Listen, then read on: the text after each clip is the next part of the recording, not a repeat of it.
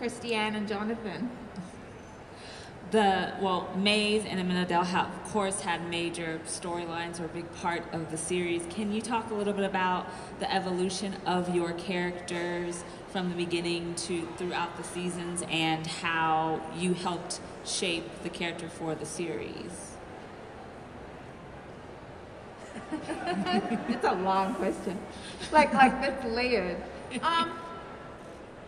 Well, I'm biased, but I think I had one of the most fun story arcs in the sense of just,